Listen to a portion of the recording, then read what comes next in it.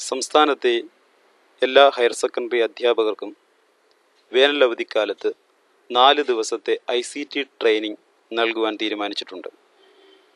അതിനായി ഓരോ higher secondary സ്കൂളും അതത് സ്കൂളിലെ അധ്യാപകരുടെ വിവരങ്ങൾ ICT ട്രെയിനിങ് മാനേജ്മെൻറ്റ് സിസ്റ്റത്തിലേക്ക് ഉൾപ്പെടുത്തേണ്ടതാണ്.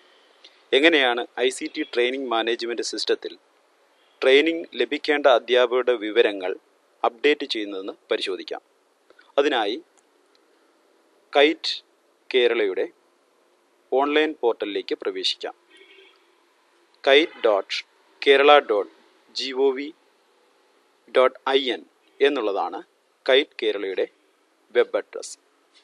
ഇത് കൊടുത്ത് പ്രവേശിച്ചു കഴിഞ്ഞാൽ സർവീസസ് എന്ന ഒരു മെനു നിങ്ങൾക്ക് കാണാൻ സാധിക്കും. ഈ സർവീസസ് മെനുവിൽ ട്രെയിനിങ് മാനേജ്മെൻറ്റ് സിസ്റ്റം എന്ന ഓപ്ഷൻ തിരഞ്ഞെടുക്കുക. ട്രെയിനിങ് മാനേജ്മെൻറ്റ് സിസ്റ്റം ഓപ്ഷൻ തിരഞ്ഞെടുക്കുമ്പോൾ യൂസർ നെയിമും പാസ്വേഡും ആവശ്യപ്പെടുന്നുണ്ട്. ഹയർ സെക്കൻഡറി സ്കൂളുകൾക്ക് ഈ പോർട്ടലിൽ പ്രവേശിക്കാനുള്ള യൂസർ നെയിമും പാസ്വേഡും അതത് കൈറ്റ് ജില്ലാ കേന്ദ്രങ്ങളിൽ നിന്ന് ലഭ്യമാകും. അങ്ങനെ ലഭിക്കുന്ന യൂസർ നെയിമും പാസ്വേഡും നൽകി ലോഗിൻ കൊടുക്കുക. അത്തരത്തിൽ യൂസർ നെയിമും പാസ്വേഡും നൽകി ലോഗിൻ ബട്ടൺ പ്രസ് ചെയ്യുമ്പോൾ നിങ്ങൾക്ക് നിങ്ങളുടെ സ്കൂളിൻ്റെ ഹോം പേജിലേക്ക് പ്രവേശിക്കാവുന്നതാണ്. ഹോം പേജിൽ സ്കൂൾ കോഡ്, സ്കൂൾ നെയിം, അതുപോലെ തന്നെ principal name, school phone number, email address തുടങ്ങിയ വിവരങ്ങൾ കൂടി നിങ്ങൾക്ക് കാണാവുന്നതാണ്. അധ്യാപക വിവരങ്ങൾ അപ്ഡേറ്റ് ചെയ്യാനായി ICT രജിസ്ട്രേഷൻ എന്ന മെനു പരിശോധിക്കുക. ICT രജിസ്ട്രേഷൻ എന്ന മെനുവിലൂടെയാണ് ഓരോ അധ്യാപകർക്കും അവരുടെ വിവരങ്ങൾ അപ്ഡേറ്റ് ചെയ്യാനായി അവസരം ലഭിക്കുക.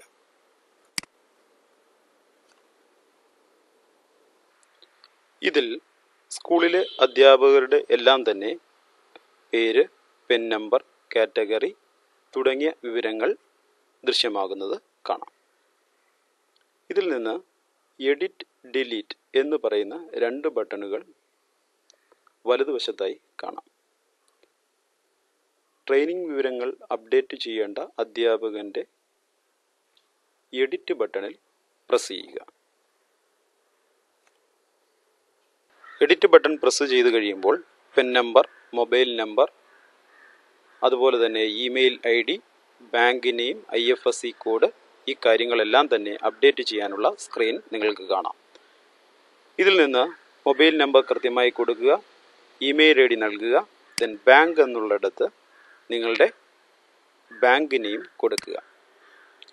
അതോടൊപ്പം IFSC കോഡ് നൽകുക.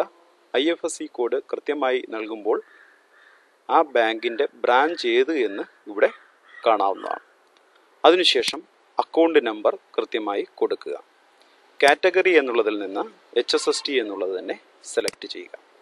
സബ്ജക്റ്റ് എന്നുള്ളിടത്ത് ഹയർ സെക്കൻഡറി ICT പരിശീലനത്തെ 11 വിഷയ ഗ്രൂപ്പുകളായി തിരിച്ചിട്ടുണ്ട്. ഇതിൽ നിങ്ങളുടെ വിഷയം ഏത് ഗ്രൂപ്പിലാണോ ഉൾപ്പെടുക ആ ഗ്രൂപ്പിലെ ഗ്രൂപ്പ് നെയിമാണ് ഇവിടെ നൽകേണ്ടത്. വിഷയ ഗ്രൂപ്പ് പരിശോധിക്കാം. ഇക്കണോമിക്സും സ്റ്റാറ്റിസ്റ്റിക്സും ഇക്കണോമിക്സ് വിഷയ ഗ്രൂപ്പിലാണ് ഉൾപ്പെടുക.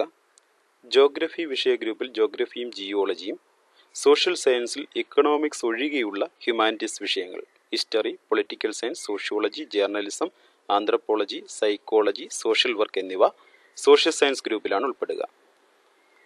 മലയാളം പ്രത്യേകമായ വിഭാഗമാണ്. മലയാളം ഒഴികെയുള്ള മറ്റു വിഷയങ്ങൾ അതർ ലാംഗ്വേജസ് എന്ന വിഷയ ഗ്രൂപ്പിലാണ്. കൊമേഴ്സ് വിഷയ ഗ്രൂപ്പിൽ കൊമേഴ്സ്, ബിസിനസ് സ്റ്റഡീസ്, അതുപോലെ തന്നെ അക്കൗണ്ടിംഗ് സബ്ജക്റ്റുകളെല്ലാം തന്നെ ആ ഗ്രൂപ്പിൽ ഉൾപ്പെടും. ഫിസിക്സ് പ്രത്യേക വിഷയ ഗ്രൂപ്പാണ്. കെമിസ്ട്രി പ്രത്യേകമാണ്. മാത്തമാറ്റിക്സും പ്രത്യേകമാണ്. സുവോളജിയും ബോട്ടണിയും ബയോളജി വിഷയ ഗ്രൂപ്പിൽ ഉൾപ്പെടും. കമ്പ്യൂട്ടർ സയൻസും ആപ്ലിക്കേഷനും CA CS വിഷയ ഗ്രൂപ്പിൽ ഉൾപ്പെടും. അതിനുശേഷം അടുത്തതായി ICT ട്രെയിനിങ് വിശദാംശങ്ങൾ നൽകാം. ആദ്യം ജില്ല തിരഞ്ഞെടുക്കുക. അതിനുശേഷം സെൻറ്റർ തിരഞ്ഞെടുക്കുക. സെൻറ്റർ തിരഞ്ഞെടുത്തതിന് ശേഷം ബാച്ച് തിരഞ്ഞെടുക്കുക.